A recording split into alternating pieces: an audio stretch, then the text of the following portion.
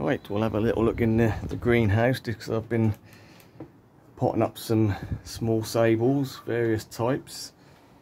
So some I brought from eBay as little seedlings.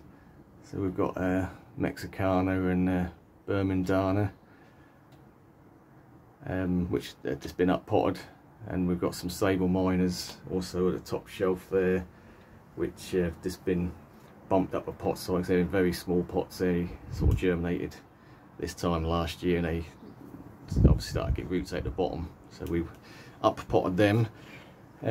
Brought a lot of the sables, the bigger ones, out of the hothouse into the greenhouse as I need to start swapping things about. So we've got a couple of quite nice riversides starting to get decent fronds on them, so they are going to go in the garden this year at some point. And yeah, we've got some more sables here,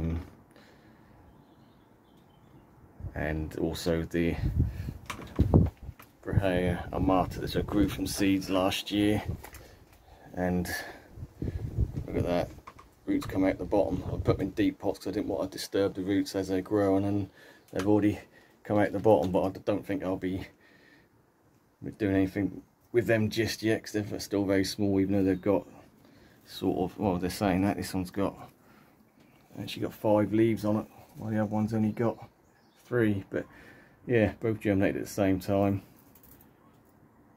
Yeah, we've got some sable Louisiana, and what's this one, sable McCurtain.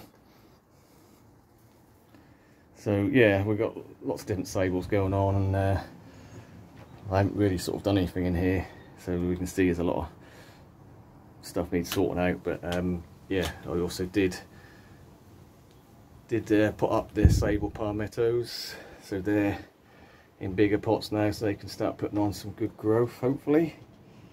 Yeah, so yesterday, being Saturday, today Sunday, so yeah, yesterday I was in the front garden planting the big Bootia odorata in the centre raised bed, and I also got a Brahea amata in one of the other raised beds, so that's sort of neatened up at the front now. So I may do a video update on that at some point, because I haven't really done anything out the front for, well, probably since last year.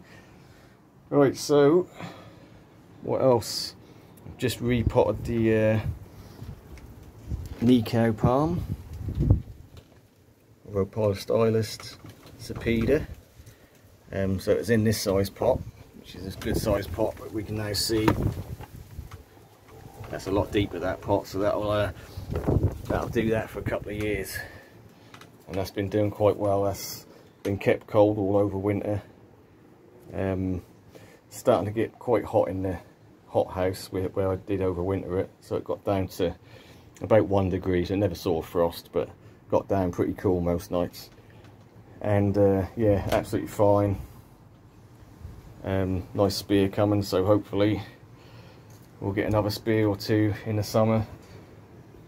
I don't want direct sunlight, this palm, that'll just burn up.